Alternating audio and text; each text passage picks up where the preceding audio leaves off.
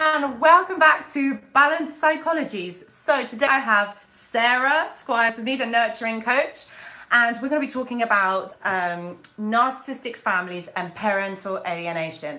Sarah Squires is very renowned in the world of working with parental alienation, and I've got her here on my channel. If you'd like to pop on to her channel, it's the Nurturing Coach, and I'll pop the links below in the description box. So if you have any questions about wanting to know anything about, hi Sophia, wanting to know anything about narcissistic families, communication, parental alienation, Sarah is the person. Okay, so if you'd like to, hi Eddie, thanks for joining us again this week.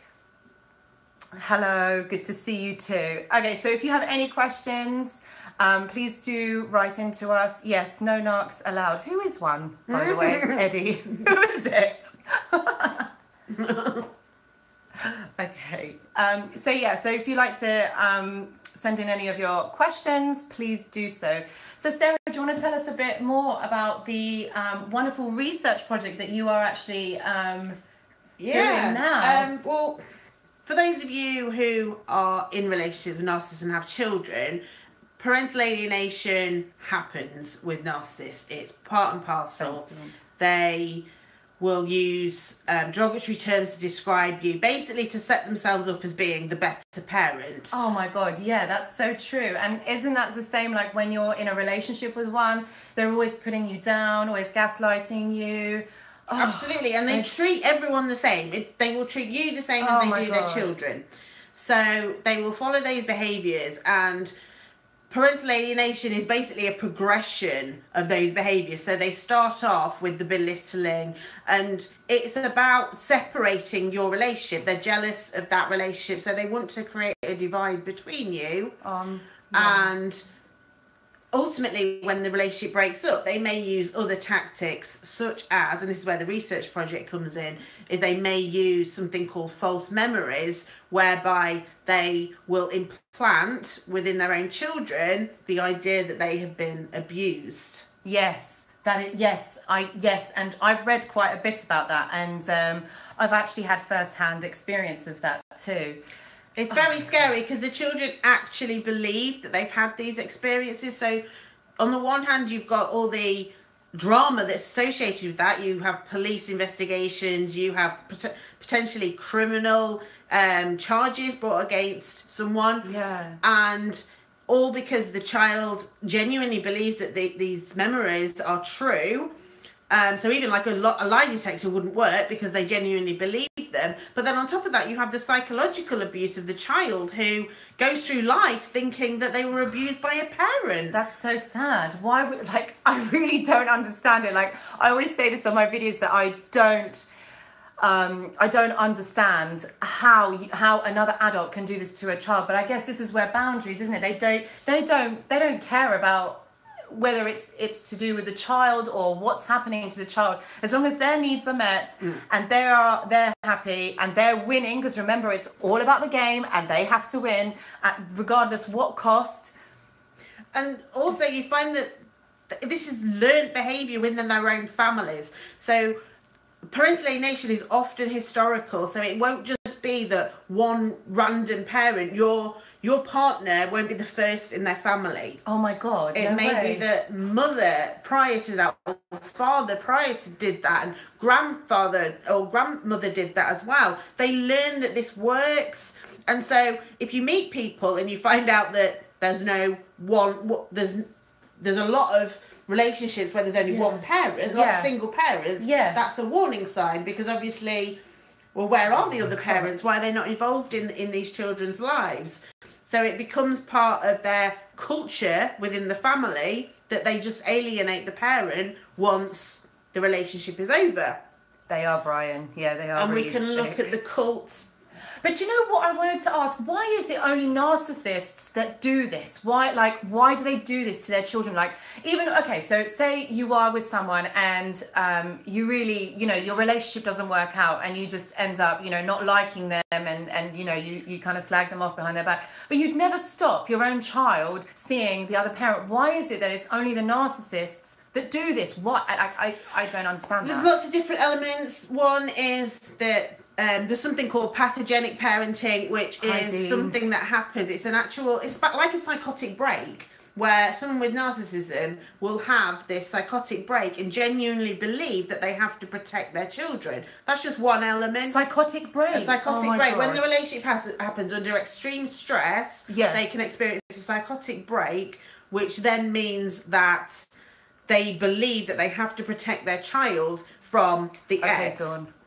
And so they say all these things. They say that abuse is happening because they believe 100% that it's risk. They literally have a psychotic break and believe it. So that's just one element, and that's rare, but it is one that I wanted to cover first off. Yeah. The other thing is, like I say, it's that cultural element that actually they're in a narcissistic family. They've grown up around narcissistic mothers or narcissistic fathers who have done this exact same thing, and they've become so enmeshed with one another. Yeah, so it's kind of like a learned behaviour. It's become a conditioning, isn't it? It's a conditioning in what's going on. It is that conditioning. It's also, like I say, the cult status whereby there's the hierarchy within the family. Oh my God. And someone says, this is how we behave, this is what we do. If you disagree with anything within that structure, you are out. Yes. And that's parental alienation, isn't it? You are out. That's so true. There's no coming back in. Yeah. So there's lots of different reasons that parents do. Narcissistic injury, if you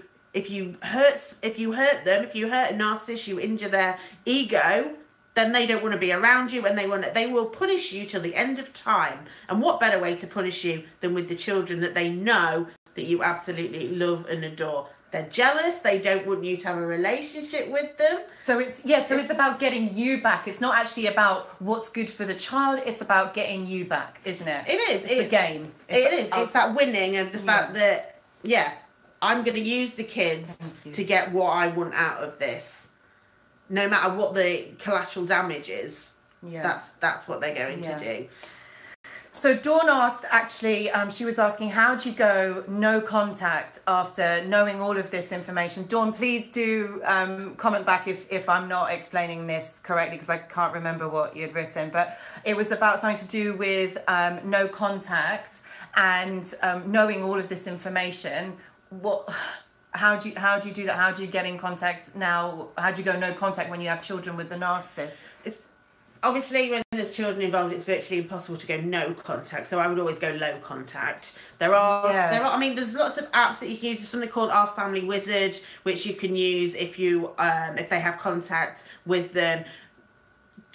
Ultimately, it's about reducing your stress. So don't try and have any contact with them where possible, because they will use every opportunity to pull you back into the drama, to use you as their supply. So using these apps such as Our Family Wizard actually means that you can control the conversation. It's witnessed by other people in the court process as well. So it puts a level of safety in there. But it is hard because they will communicate through the children.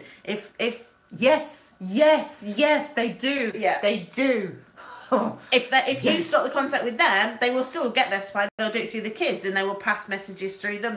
They'll say horrible things. They will carry on the same process as they were. They'll just do it through the children. And this is why part of the research that we're doing around parental alienation is how do you get the diagnosis of the personality disorder? This is such a massive thing, and I wish.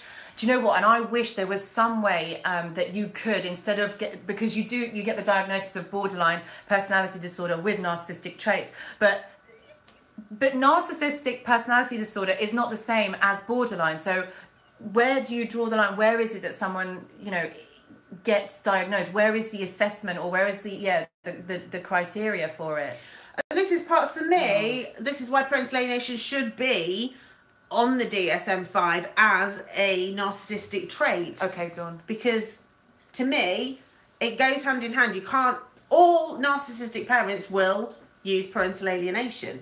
So it needs to be included in the diagnosis. And once you have a diagnosis, then you can work to protect your children. You can have supervised contacts. You can even remove contact if it's deemed that they're unsafe to be around. Can you do that? I would never advocate. But if it was through the court process and actually this person was abusing them psychologically, then there needs to be safety measures put in place to safeguard the children, because they are being psychologically abused. And without going into it, there's also parental alienation can lead to physical and sexual abuse as well. So there's a lot of concerns around parental alienation and what can happen. But yeah, low contact. I think you put together a communication guide, haven't you? Yeah, there is one on the other one. Yeah, so how to just do limited contact and boundaries. Like I always talk about boundaries. That's like, remember, it's about what you are willing to accept and what you're not going to accept, and that also applies to your children as well. Remember, you're the parent, and you ultimately decide for the child what is right and what's not right. Dawn was asking about no contact when the narcissist is controlling you and they have control over like every aspect of your life. I think again with that one, Dawn, I don't know whether you agree with me, Sarah, but that's all to do with boundaries and putting together some kind of framework that you can stick to in terms of communicating with the narcissist. It has to be limited, don't you think? It does, and when you say controlling every aspect, obviously we don't necessarily know exactly what you mean by that, but if it's with regards to the children, go to court if you can do that, then put that framework in place so that they have to follow that. One of the tools like our Family Wizard, so that again, they can't control the communication, they can't email you, they can't text you, all those kind of things. It's all done through this one app. Teach your children how to have self-esteem, how to believe in themselves, how to build boundaries, because at the end of the day, they're the ones that are going to deal with this for the rest of their lives. And so you need to instill in them all of those things, because they will be manipulated. They will be asked to say and do things that they probably don't want to do. So it's teaching them to have the confidence to know what they will and won't accept in the same way. And like Anusha was saying, you need to model that. If you haven't got boundaries in place yourself, how can you expect your children to have them? So put the boundaries in place, model to your children how to communicate. If every time the narcissist contacts you, you fly off in a huff or you go off your rocker, which is understandable, we've all been there, we've all done that, honestly, but you're modelling that behaviour to your children, so they're going to react in the same way. So it's about trying to think, okay, what's the best way to do this, and show your children how to deal with them, because they are... Absolutely, that is really good advice. Like, show your children. You're the one that's going to have to model that behaviour. Absolutely. I can't read the questions. So. That's all right. My eyesight's not as good as yours. Do you know one thing that I thought that would be really helpful for the channel, and for this video, is actually talking about perhaps how to handle contact with the narcissist, probably like over Christmas. I know you've done a video on this on your channel just recently, but just I know Christmas is like round the corner, but like say that they have to have some contact. Like, how can you ensure that there is like no argument when when handing the child over or something? You can't. In simple terms, you can't, because what you'll have found is the narcissist is the Grinch of Christmas. They hate it because it's a time for families to have fun, to love one another, and they're not centre of attention. The children are centre of attention, and they hate that. They are jealous, and they will have started probably in about beginning of December getting really irritating. There will have been questions around, well, when am I having them? What time am I picking them up? Well, I want them at this time. I want them on this day. You had them last year. They will have started really early on in the process. That's kicking so off, because they want the attention. They're doing the look at me, but they're doing it in a bad way, and so you'll have noticed that has been happening. That behaviour has been ramping up, and the more no contact you can do, probably the worse their behaviour is getting, because you're not giving them the attention you want. It is all about that blasted attention. I mean, like, really? Absolutely. They are like children. They need, and if they're not, then they will pee on the floor just to get your attention. That is what they do. And so, maybe not literally, but I wouldn't be surprised. But they are so desperate for your attention, and so Christmas is the time where they are not centre of attention. So they will be doing everything they can to make sure that you're looking at them. So every time they text you and it annoys you, all that energy that you're expending on them. Narcissistic supply. They're getting it. They're getting it. Yeah, they love it. They love making you annoyed. Christmas is their supply time. They get all of it. They absolutely. So the hardest thing about Christmas is, obviously, you don't want to deprive your kids of time with their other parent. Yeah. But you also don't want the drama that goes with it. So again, if possible, if you haven't already been through court, or if you haven't had a conversation with them, have these plans in place. I know this is kind of back, but remember, for next year, have it agreed, have it in writing, what you're going to do, who's going to have them, what time they're being picked up, all those kind of things. Make sure it's very crystal clear, down to the minute, what year, all of those things, because they will try and twist it. And just stick to it. Don't bend at all. Boundaries. If you think, I'll give them an extra hour, or I'll give them an extra night because that's nice, you give them an inch, they'll take a mile. They will not recognise it as being a nice act that you've done. They will see it as, oh, I've got one over on them, so I'll push it a little bit more. Yeah. So stick to your boundaries.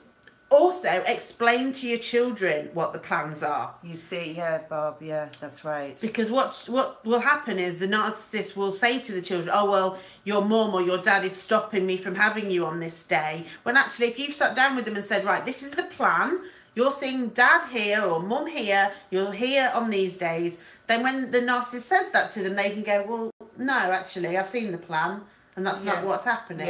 Yeah. So you bypass those kind of things. And for me, one of the biggest things is, don't let it ruin your Christmas, because that is what they want. Yeah. They want you to be angry. They want you to row with your new partner. They want you to be angry at the kids. They want to ruin it. So deliberately don't let it. Make sure that you have the best time, even if you're faking it. Just do it, because don't let them ruin it, because then you've let them win, essentially. And you can't let them win. No.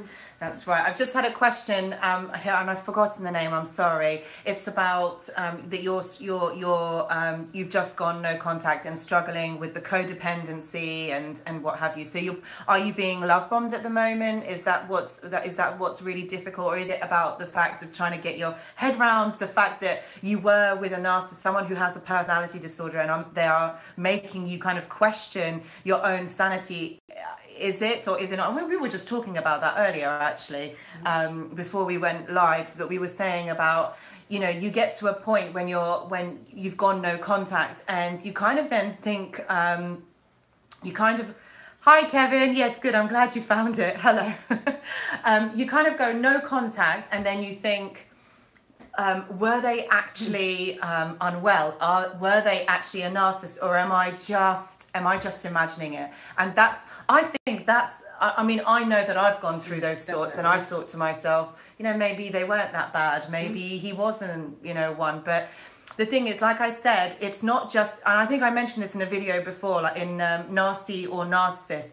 It's not just one particular behavior. It's like a whole cycle. It's like a whole, what's the word? There's a whole kind of,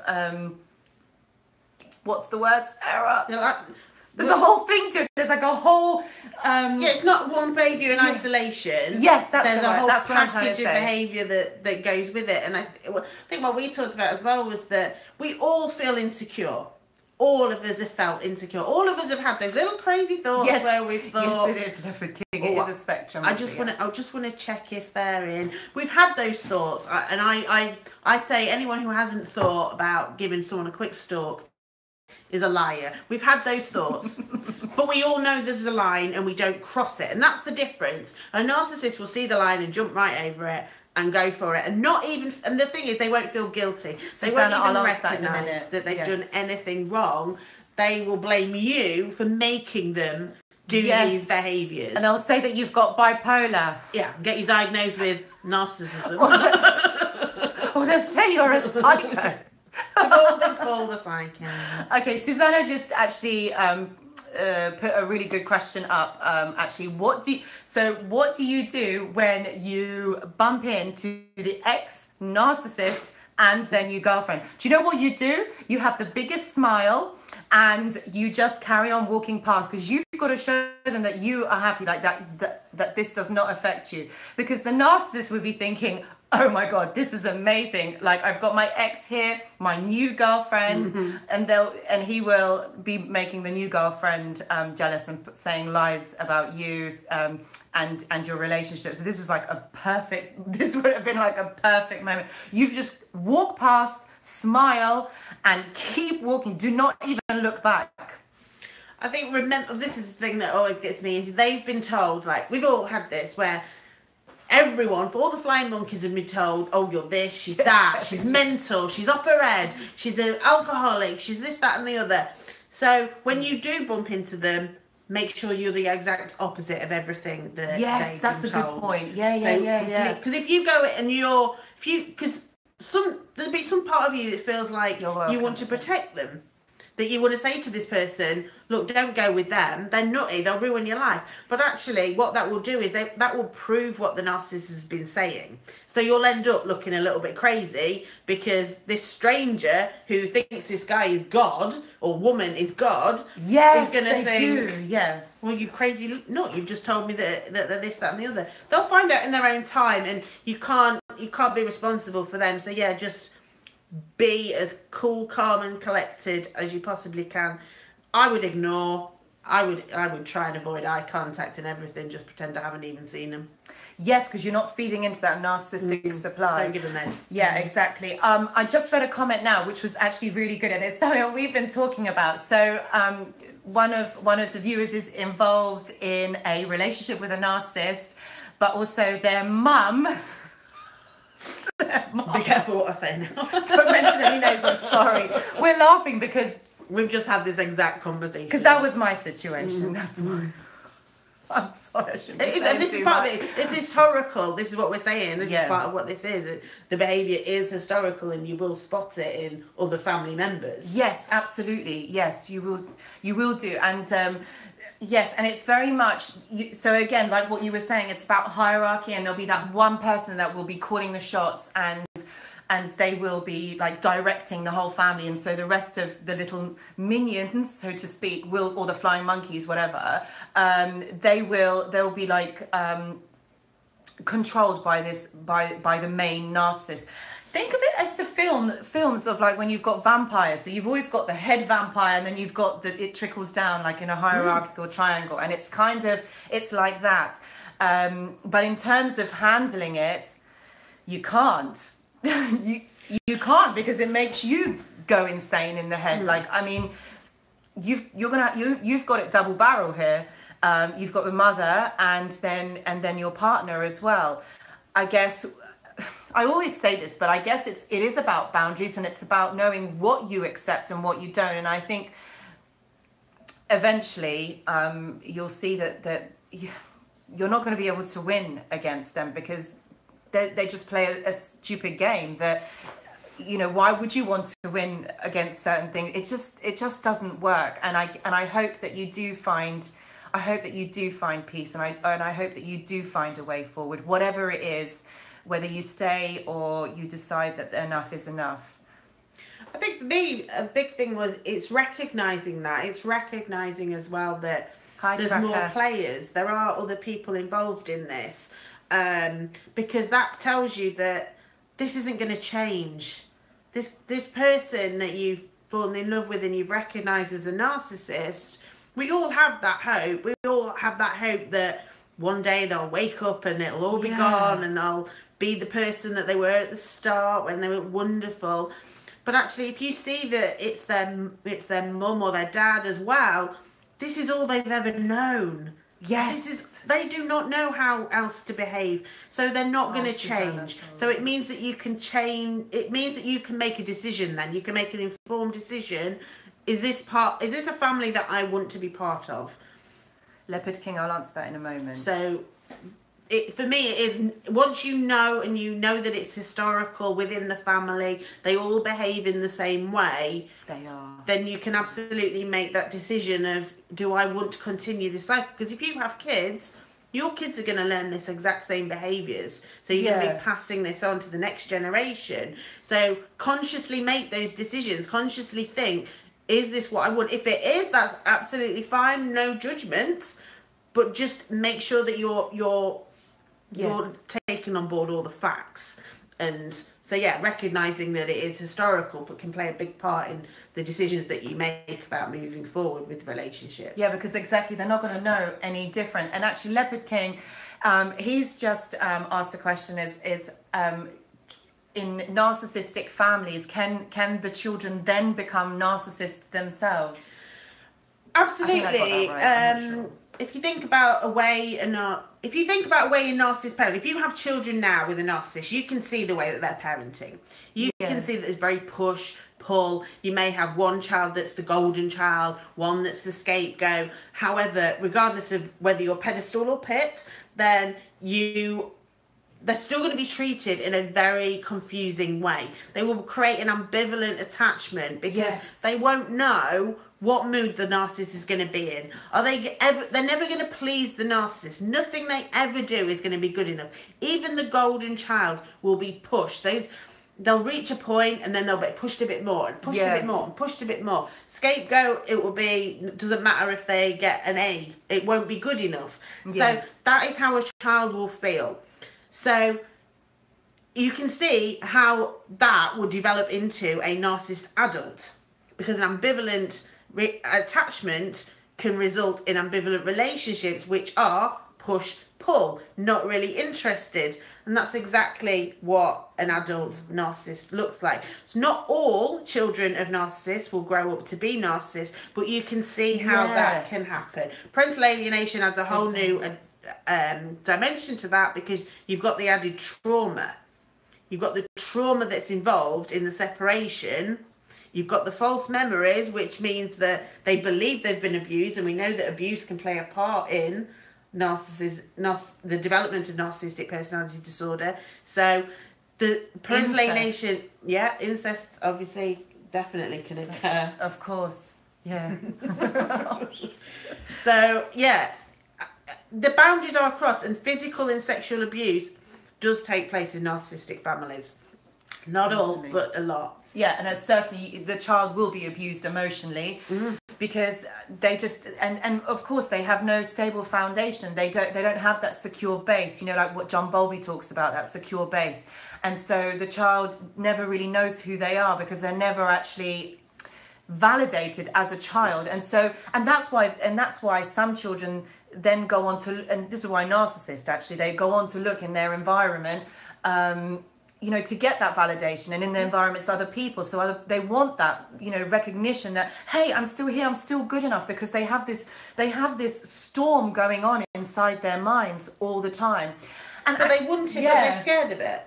Exactly, because they don't know any better. And they think if they get it, then they'll lose it. So it's that, I want it so badly, I wanted to be in a relationship with you so badly, I wanted to love you, but I'm terrified that you're going to leave me. So I can't give you everything, and I'm going to treat you horribly. So it is that constant in, out, and that's how narcissists parent, and how they are in relationships. It's just a narcissist in a nutshell, isn't it? Yeah, and remember, the narcissist always has a choice to go the positive way or the negative route, okay? And so they are aware of what they're doing. Like you just said, they know what they're doing. So then because I've always thought about this, why is it that a narcissist child then becomes a narcissist, or whatever? Like how does that happen? But sometimes children who are brought up in narcissistic families, they don't become narcissists because they've chosen, or they've recognized that what has happened to them is so wrong, and that they want to seek help for it.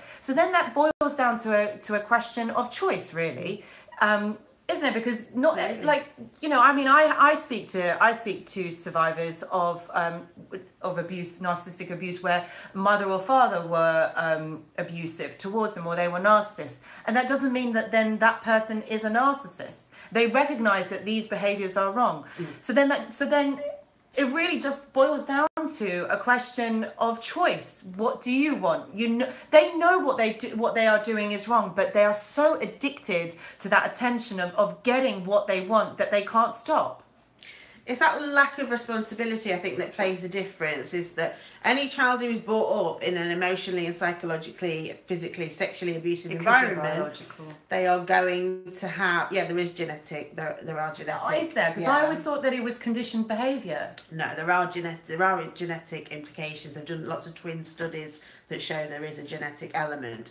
But I'll answer that in a moment. But any child that's brought up in an abusive environment, no matter what it is going to have it. There's longevity with that. It does not matter who you are. What matters is that resilience that's instilled in the child. So that could be from you as the parent, the non-narcissistic parent. You build that resilience in them. You teach them about self-esteem. They build their internal working model up so they are validated as a child, so they don't need those things.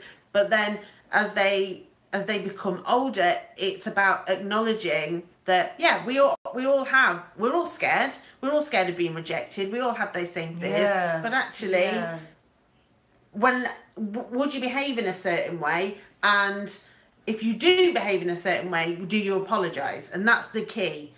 Narcissists will never apologise. A narcissist will never say, "Yes, I've hurt you and I'm sorry." They'll say, "You made me do it." And that's the difference. So a psychologically abused child, yes, probably will lash out in later life and make mistakes. But we all do. We've all hurt people. Every single one of us, regardless of our background, has hurt someone in our lives.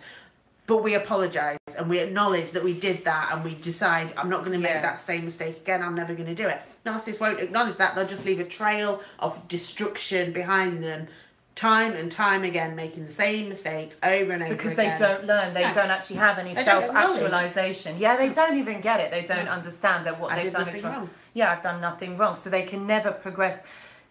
I guess we're lucky in that way. I guess it's not lucky that we've been abused, but we're able to make those connections and move forward.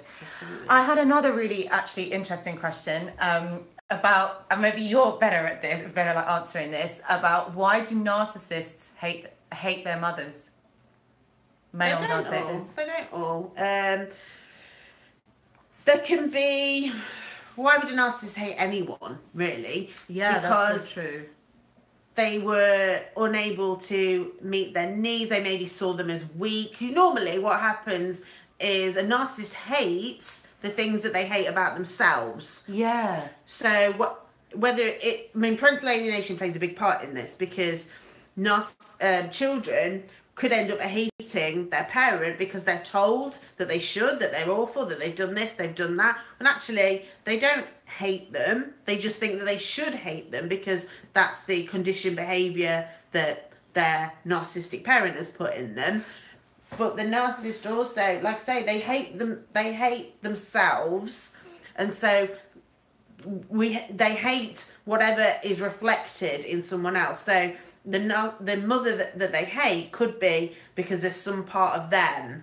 Yes. So it's that reflection. But is it also? I remember when I done that video, Narcissists and Sex. Do you remember?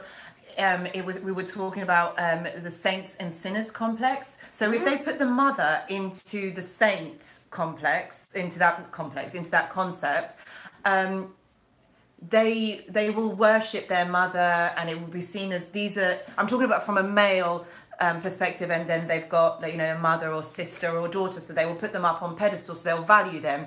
Whereas for sinners, the sex then is kind of reserved for women who are degraded. But I think on top of that as well, it's something that I'm right in the middle of writing a blog post about this, actually, is that if you've ever studied stage development theory, we know that the Oedipus complex exists. We know that children are attracted to their opposite sex parent. And what if a narcissist is stuck What if a narcissist is stuck at that age?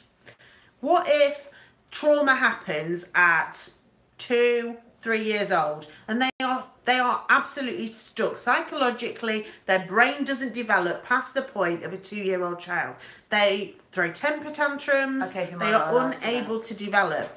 And so that would explain why there's the incest element, is because actually they're stuck at the Oedipus stage. They're stuck. They don't move past that. Yeah. They're stuck with Freud's theory the psychosexual development. They are stuck in those stages because actually a traumatic incident happened that's meant that they haven't been able to progress past that age. You know, in trauma, you become frozen. You know, like think about it when you went through your traumatic experience. You're kind of frozen in that moment, and you can't move forward. And when you're a child, there's biological evidence that trauma stops development. It's on a cellular level. Yes. So their brains won't develop in the same way, which means their emotions, their behaviours, everything will be impacted. So it's an interesting area that I'm looking at the moment, that what if that's what's happened, that a traumatic experience has meant that they've got stuck, and so that's what happens. I'll link all of that below in the comments section, so you can then read Sarah's research, which is like amazingly interesting. Like, wow. I had another question on how do you have a successful relationship with a narcissist? Sorry. Well, let's gauge what success means. And this is the thing, success is personal. Yeah. So somebody might say that a successful relationship is getting married. Some people might say a successful relationship is having children together. Yeah, success they is might measured. They might not care whether they're happy. Yeah. But they might see that as successful. So we can't answer what makes a successful relationship because I'm not you. I don't know what your version of success is. To me, it's not possible to have. I don't think it's possible. Successful you relationship. Cannot. You can't. If you want to be loved, which I'm guessing most people do, you cannot be in a relationship with a narcissist and be loved, because they can't do that.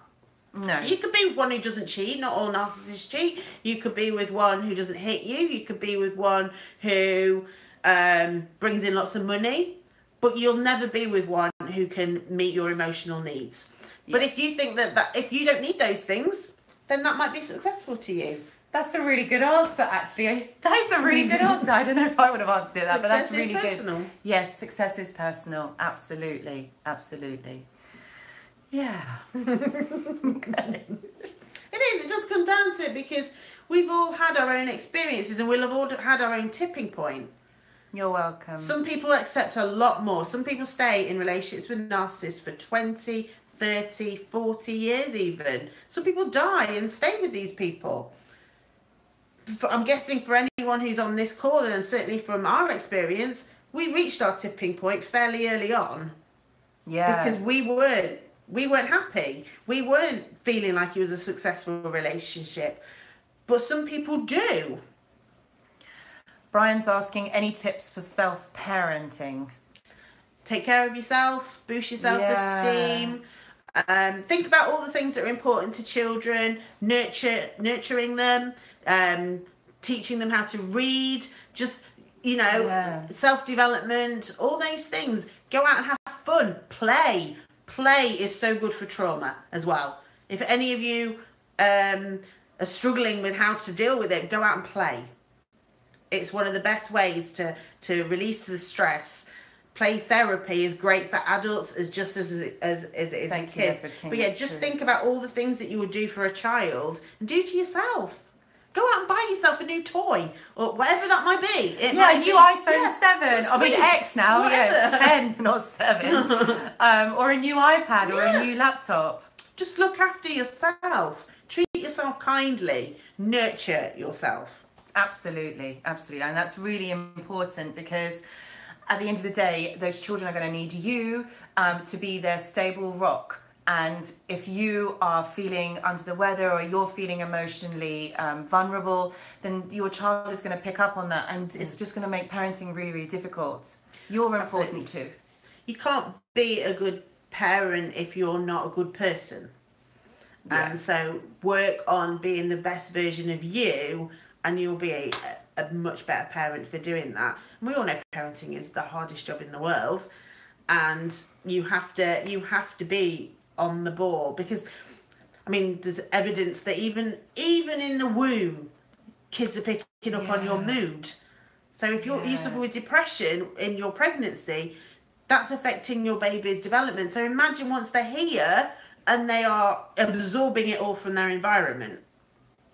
So, and you're the biggest part of that. You're the biggest part of their environment. Yeah. So you have to be giving out the best possible vibes to them. So yeah, lots of self-care. Absolutely. Absolutely. And then if you think about it, how narcissistic parents really...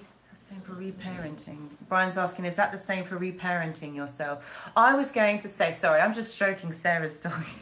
So cute. We'll include him at the end. But yeah, like, you know how you get narcissistic families and the child never feels that they are emotionally validated. And if you don't do that with your children, if they're, you know, you've got to validate them as well. Because that's what they need, is ultimately... like I think one of you, I think Eddie said that it was unconditional love. That you know, that's it. That can conquer everything. It is, and some of the main. I mean, if you've ever looked at child development, then there's main categories that you can work on with your children. So providing them with emotional warmth. So being there when they're being intuitive, and I think that's one of the biggest things with your kids. Good parents know by looking at their child what mood they're in. They don't need them to lash out. They don't need them to swear. They don't need them to cry. They know just by looking at them, because you're that in tune.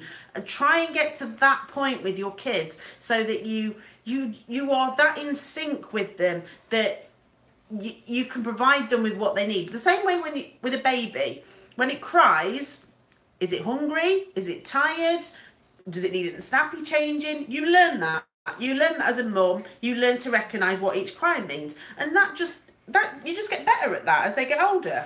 Yeah, absolutely, absolutely. And do you know another thing that I was going to ask you about? You know, when, for example, you're in the court system with the children and you've got all of this stack of evidence against you, and the narcissist is lying, all right? How then do you prove, or what do you do when they are doing their crazy lies against you? What the hell do you do? I think one of the hardest things that people find with this is that you've got to remember that a narcissist started their smear campaign a long time before your relationship ended. Whilst you were together, they were going around telling everyone that you're this, you're that, you're the other. So you've got a drink problem, you've got mental health problems, you are aggressive. They've already laid that foundation. So that when the relationship breaks up, when you're treated terribly, when they're telling you can't see the kids, you can't do this, and they're making all these false allegations, your natural instinct is to defend yourself. But because you're defending yourself, everyone else looks at it and goes, see, they are crazy. Yeah. So they're proving the hypothesis that the narcissist has already put out there, and everything you do proves their point. So they're gaining credibility. Everyone's believing them more and more. Your credibility is going rock bottom because you're being natural, but it's proving what they've already laid the foundations for. And so it doesn't matter what you do. Everything's adding weight to their arguments. It's a game. So it becomes bigger. This is why when we say grey rock, no contact, we mean with everyone. Yeah. Because everyone is feeding in. They've triangulated every single person involved in this. They've triangulated domestic abuse services, rape crisis, police, social workers, schools. They're all involved in this. They're all their little flying monkeys. And so they are using them to prove their points against you. The interaction you have with these people, because you're angry, they're going, oh, they were right about them. They really are. They're very aggressive. They're very controlling. Well, actually, you're not being aggressive and controlling. You're frustrated and you're angry because someone is spreading lies about you. Yeah. So going no contact in grey rock is even more important, because actually every time you say something, you're feeding. So just cut down. And I'm a strong believer in the truth will always come out. So it does, though. It does come out. It does, because even when the narcissists are doing their smear campaign, at the end of the day, how many times can you hear the narcissist posting something about you? How many times it gets boring, actually, and people then start to realize, well, they are a bit of a weirdo, or why do they keep posting it all the time? And and there will be other incidences that happen naturally, and they'll just click and think, well, that's not right. I mean, well, what happens is the positive reinforcement is what's going on, because you behave in a way that's exactly as the narcissist predicted you were going to behave. So everyone then jumps to the defense of the narcissist, saying you were right, they're terrible. So they're getting all this positive reinforcement of, oh my God, this is brilliant, I'm going to do more of this, I'm going to do even more. So their behaviour becomes so outrageous, because they are literally like, I can do anything, I am so omnipotent that no one is questioning me, everyone believes me, I'm amazing, that they become stupid. And they do something crazy, and then all of a sudden everyone goes, oh my God, we were wrong. They're the crazy one. So the truth does come out. Give them enough rope and they will... I'm sorry, I'm using loads of phrases tonight. Give them enough rope and they will hang themselves, because it's reinforcing all the time that they're doing the right thing. And when it's like if they climb 2 steps up and they jump off and they're fine, they'll then go 3 steps up, 4 steps up, 5 steps up, and that's what a narcissist does. Eventually, they're going to fall and break their leg. And that's what a narcissist will do. They'll keep going, step up, step up, step up, until they fall, and that's when the wheels will come off the bus, and everyone will realise what they're doing. The wheels come off the bus. I know. I keep doing them, can't I? I should have a counter how many I'm using. Bing. But you're right. Though you will. I mean, eventually, then people will click. What the hell is just going on? Because I mean, at the end of the day, you managed to click. You realise that what they were doing. And so will everybody else, because their behaviour is really odd, and it does become apparent because of the more things that they do. They try to get more people to kind of believe them, and so their efforts become more and more outrageous. What you find as well is that a lot of these flying monkeys, they're being treated in the exact same way as you are. So they're being threatened. They're being threatened with being pushed out. So they're doing everything they can not to be pushed out. They will jump through all the hoops because they don't want to be outside of this cult. They want to stay within the inner circle. And so the flying monkeys probably know that you're not. Yeah. Because it's the cult is the inner circle is because it's power and it's control, and they feed off that. Remember, with them, it's all about attention and validation. Remember, they didn't get this as a child, so they're like, I want it more and more and more.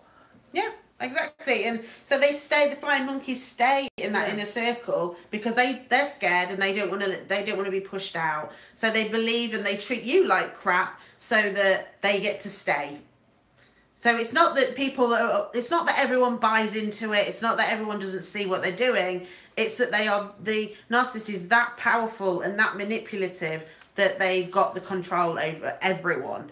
But it will break down. It will. It's not sustainable. Yeah, it's not sustainable. You can't, because remember, they've got to remember what lies they have been saying to someone else. They've got to sustain this. And remember, they are always looking for cues in the environment. And this gets really tiring. Remember, we talked about also when they kind of go back into themselves, they become quiet. There's no social activity. There's no social contact with anybody else. They just sit there quietly in a darkened room drinking whiskey, so they can't sustain it. So this is when it all breaks down. And when it does, hell breaks loose for them. Not you, but in their mind. Yes. Absolutely. They've always, all they're bothered about is protecting that fragile sense of self. Yeah. So they've built all these layers up around it. And when those layers start to disappear, then that's when they're at the most dangerous, to be honest, is because they'll do anything to protect. Yes. They will do anything to protect. Yes. So be aware. At all costs. Yeah. At all costs. Remember, they will sacrifice their own children to protect their facade, their false self. Absolutely. And this is, again, going back to parental alienation, this is when parents kill because they know that actually they've lost control. Rather than lose control and everyone see what the truth is, they'll exit the world, but they won't leave their children. So they'll take the children knowing that that's it, it's done. That the game is over. And they think that essentially because they've taken it away from you. Kim West, that's a really, really good question. Why does the narcissist smear the whole relationship? Why do they do it? Because they have got to play either the hero or the victim. So if normal people, you break up with someone, there's good and there's bad. You break any normal relationship, that's what happens. You have a period of mourning where you slag them off and all your friends are going, oh, they're this, they're that, the other. But actually, over time and reflection, you realise, well, actually, I made a mistake as well. I shouldn't have done this. But a narcissist can't do that because they can't ever admit that they have made a mistake, ever. And so they have to discredit you at every opportunity because otherwise people are going to say, well, that doesn't sound right. Yeah. What about you? So they have to make you out to be awful throughout the entire relationship, and everyone will go, oh my God, how did you put up with that? Yeah. Oh, you poor thing. All the attention. Munchausen's or fabricated illness, big part of it because all the attention that they get. So this is part of the relationship is like the sickness. So they say that you've abused them, you've done this, you're a psycho, you stalked them, you've done all these things because they play the victim. They are ill and they get all that attention associated with those behaviours. Yeah. So that's why they smear everything, is because they're all the attention that they get for being that. Yeah, they play the victim so well as well. Oh my God, you listen. Yeah, and they love playing the victim because, again, that's attention. And remember also, it's about hierarchy. If they put you down, if they smear you, that means they're on top. So they're winning the whole time. Whether they are on top or whether they are playing the victim, they're winning because they're getting that attention. And remember, attention means everything to them. Absolutely. Okay, we have got 8 minutes left, and if you have any questions that you want to ask, please do type them up and send them over so we can answer your questions. I can't read. I've got my eyes. Why so much hate when you leave them? By Duke Leach. Why so much hate? Narcissistic injury plays a massive part in that. Again, they've got their most fragile sense of self going. Yes. It's like an egg. A very, very precious egg. And when you leave them, you damage that egg. So they have to make you pay for that. On top of that, they have to destroy your credibility because, again, they need to come out on top. They need to look like they did nothing wrong. This relationship didn't end because of any of their faults. No. It's all your faults.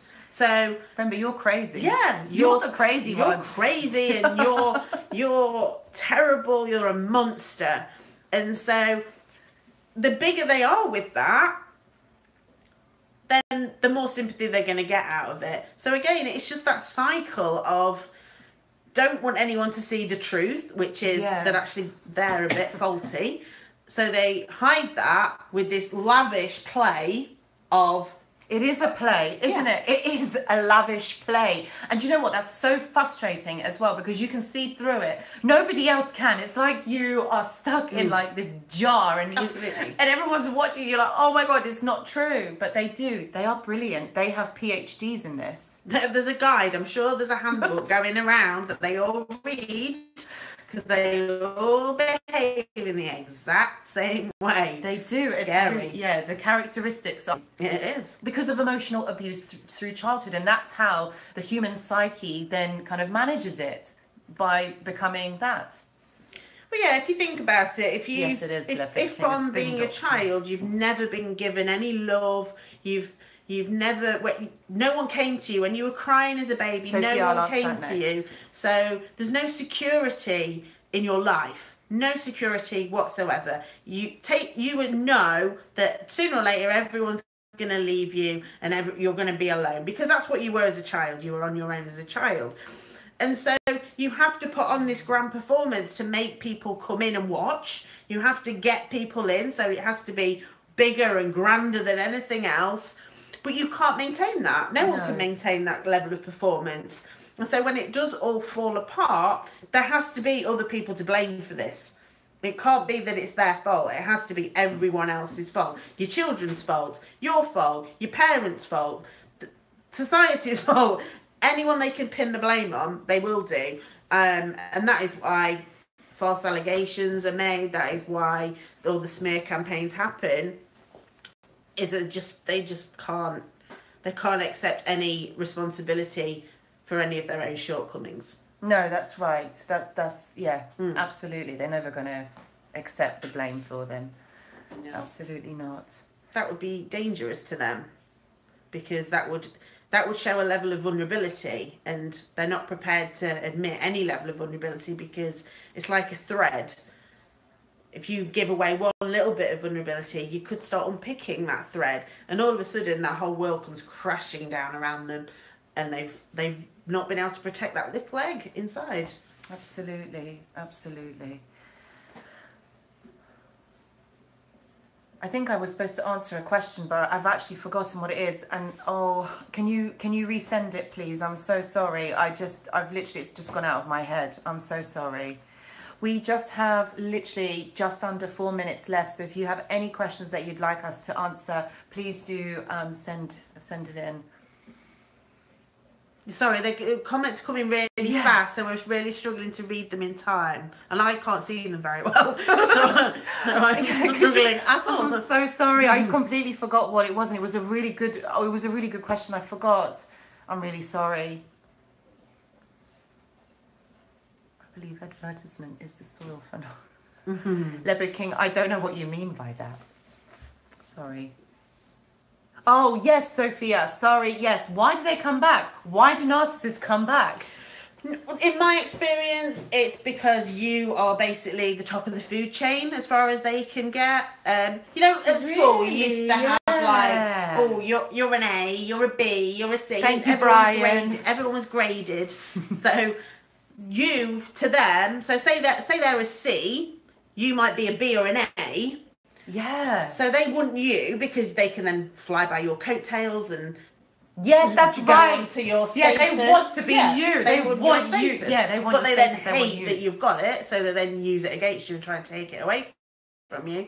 But so if you split up, they might go around thinking, I need to find another A or a B. They probably can't, because we know that they're probably not that great. Yeah. So then they go, I need to go back to that. So they're desperately trying to seek someone with a status higher than them to give them that self-validation. Yes. And if they can't find it, then they'll come back to you. Or the other thing is as well, they know that you're an empathetic person and you'll forgive a hell of a lot more than they do. Sophia, they do build you up to put you down. Sorry. They do build you up. So they'll come back because they'll think that you forgive them. They think they've won you over before with all the love bombing, so they think if they just do that again, remind you of who they were, then you'll come back to them. Elaine Milligan was asking, why do services not see this? This is the crux of our work. This is why I'm doing training. Yes. This is why we are doing what we're doing, because specifically Sarah wants to train other social workers, other people like police.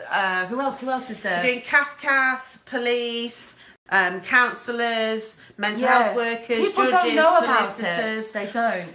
People think they know about it, and if you're in the UK, you would have seen front page of The Guardian the other week where there's a big article about how CAFCAS are introducing their new high conflict pathway. I've done a video about my interpretation of it. We'll link it Not again. quite as good as we think. But they don't understand the complexities that are involved with parental alienation. Okay, and so that's the work that I'm doing at the moment, and the work that Anushka and I are putting together with our training is to do that, is to get that word out. We've actually got a big conference coming up in March on the South Coast, where we're going to be training professionals from a wide variety of different professions on what is narcissistic abuse and parental alienation, what the signs are, why it's going wrong, because that's ultimately, it's going wrong. There's a lot, I mean, we haven't got time to talk about it now, but so many biases take place within these things. We've touched on some of them, but actually, if all clinicians and professionals did due diligence, it wouldn't happen. But it's not happening, and so we need to highlight that fact, and we need to basically just retrain them to do a better job. We need to bring it to the light, all of this. We need to expose this so this doesn't happen in future generations. This is already such an epidemic and has ruined so many lives that, you know, it's just, we don't want it for our children. We don't want them to go through all of this. This is heartbreaking, you know, to be alienated from your children, to be treated like this. Something has to be done, and this is our mission to change that, to do something about that. Okay, so I'm really sorry we're out of time. So we're up to an hour now. I just want to say thank you so much for joining us to watch our YouTube live on parental alienation in narcissistic families. Thank you so much for joining us again. And Sarah, thank you for joining me. Thank you for having me. She is like a pillar of knowledge. I hope we've helped. I hope that there's a lot of information, and I haven't even touched on so much. It's a big issue, but I hope that what we've been through has given you some kind of comfort or some way of moving forward. Thank you, Dawn. Obviously, reach out to us if you need any more help. Please do. Thank you. And also, just to let you know that I will be on next Tuesday at 8 p.m. I know that in the UK that is Boxing Day, but because I'm so committed to this, and Sarah as well, I don't know, I'm not going to be joining you. You're not going to be joining me next week. No, she's with her family. Family commitment. But I will be doing good night, everything. Good night. We have our group, so. But yes, on Facebook, Sarah does Friday Night Live on her Facebook. I will link all the details below. I will be live. Yeah. Oh, you're doing Christmas Day. Okay, Sarah's on Christmas Day. I'm on Boxing Day on YouTube. So I will join you guys next week. Have a good week, and I will be releasing another video at some point this week. Maybe you would have. I'm really sorry it went too fast. Yeah, I know. And Merry Christmas to you all. Merry Christmas. Thank you. Boxing Day. Yes, Boxing Day we're on. Bye. Sarah, a couple more times.